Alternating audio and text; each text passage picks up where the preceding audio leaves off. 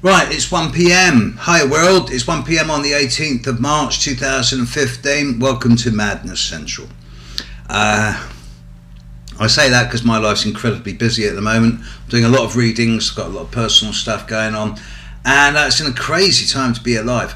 I tried to do a video about 3 or 4 hours ago. I tried 2 or 3 times, and each time it seems as if the universe conspired to stop me, and that was during the void moon.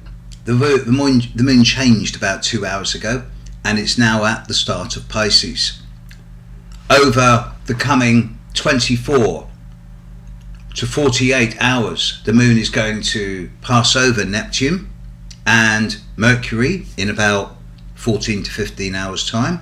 It's then going to conjunct Chiron in about 24 to 28 hours time, and then of course it will be the eclipse of the sun, which will be total if you're up in northern Norway or the Faroe Islands, and where I am it'll be about 85%.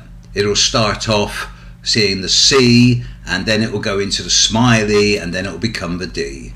And yeah, I'm quite looking forward to it. I don't think it's going to be a big issue on the world stage, although it is in the last degree of the last sign, so we shall see. In that light, here's a bit of an announcement.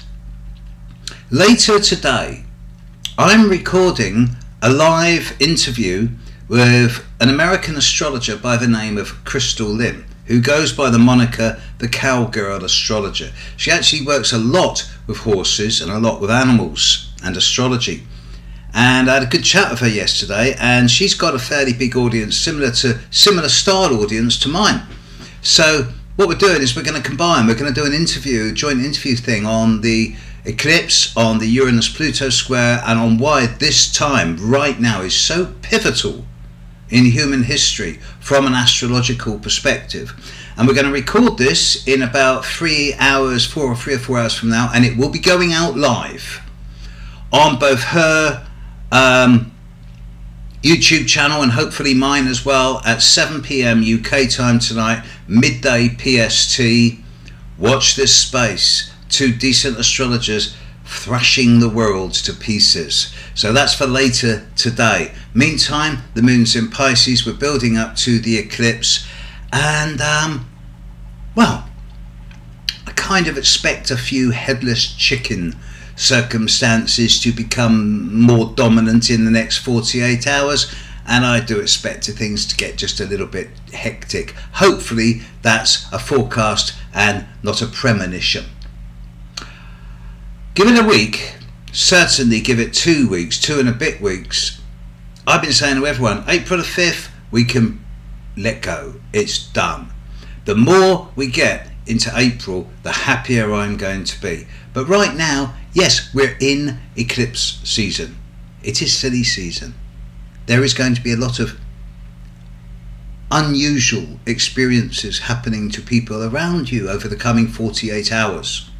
Try to remain both neutral and objective on the one hand, neutral, objective and detached, whilst also at the same time be aware that other people's actions and reactions around you are not going to be orthodox, and that from now for the next 48 hours it is the potential for game changers. So try and keep a stable place and be an outreach to help other people if the opportunity presents itself.